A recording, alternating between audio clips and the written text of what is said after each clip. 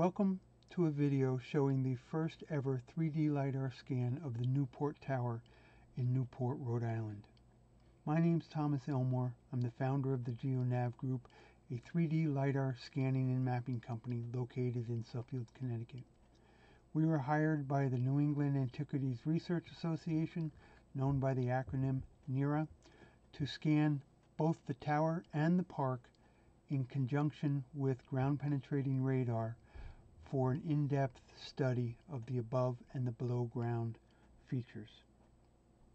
The video that follows is the first ever LiDAR scan of the tower, and it'll be used in concert with additional research to help date the tower and hopefully to be able to identify who built the tower. So let's get started, and I hope you enjoy the video.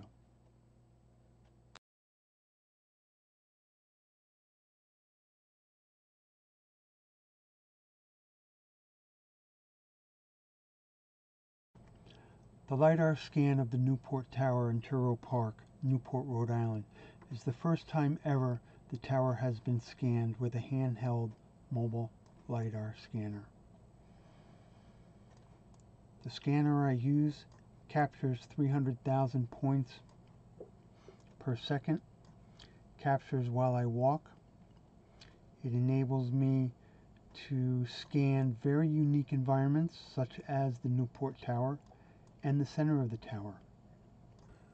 On February 14th, 2021, we met in Newport to scan not only the tower itself and the park, but the inside of the tower.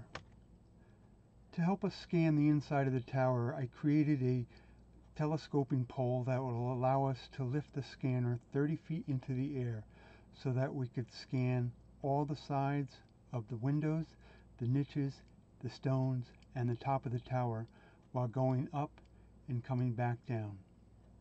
The pole worked out really well and enabled us to really fulfill the goal of scanning the inside and the outside of the tower and registering the scans together to give us the opportunities for future archaeoastronomy research as we investigate solar and stellar alignments.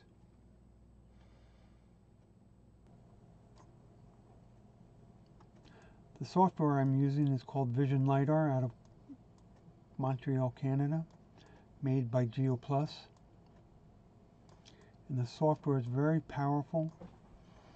Software, it allows me to do really whatever I would like to do, and therefore I can illustrate and show to my clients nearly anything that they're looking for once the feature has been scanned. So one of the things I like is I can classify all the features of the scan and turn things on and off as I so desire. So I can turn the trees off.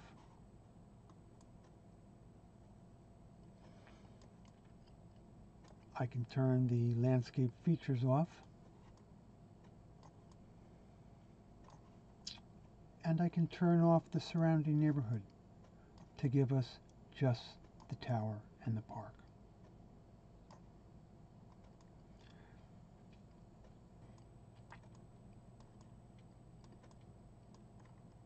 With the software, we can put together a whole series of cross sections and section elevations.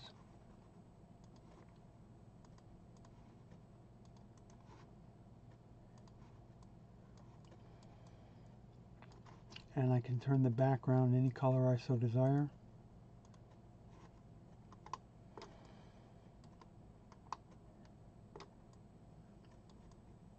And again, turning the trees on and off,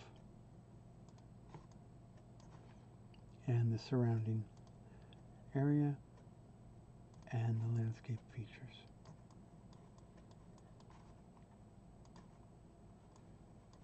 So one of the things that we're going to be doing with the scan is coordinating it with ground penetrating radar that was conducted on the same day by Radar Solutions International out of Waltham, Massachusetts. And her work will be combined with our work, and the goal is to be able to get access and do some archaeological investigations under the tower, and with the goal of doing optically stimulated luminescence in an effort to date the tower. And maybe that'll enable us to figure out finally who built the tower.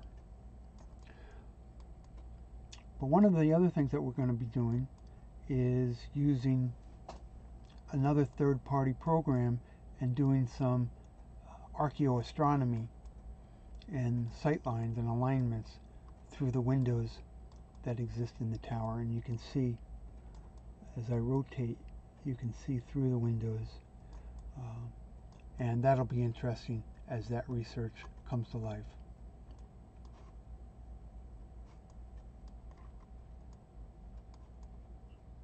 So I hope you enjoyed this brief video of the Newport Tower and our LiDAR scan.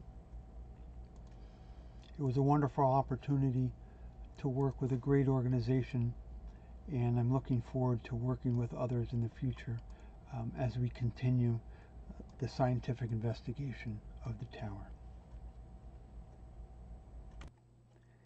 In closing, I wanted to share a series of photographs and screen captures illustrating unique views of the park and of the tower. Here again is the series of photographs lifting the scanner to the air above the tower and back down in a non-invasive manner.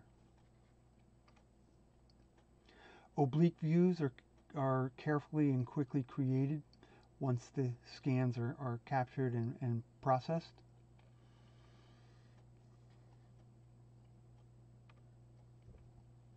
We can do close-up views by isolating the tower. And again, the lower view, another bird's eye oblique view.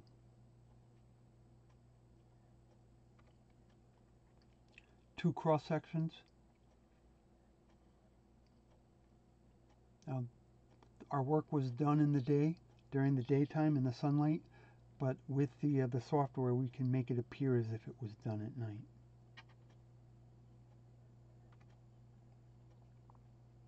Another view of the entire park and across Bellevue Avenue, and on top is a cross section from north to south.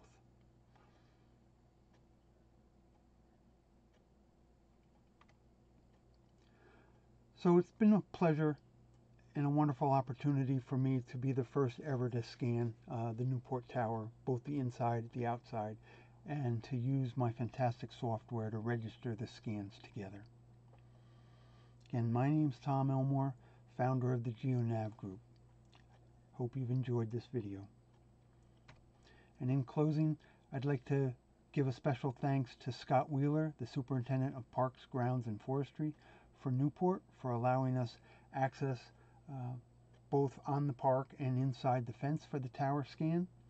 Jim Egan for coordinating that effort, and also for NERA, the New England Antiquities Research Association, for sponsoring our work.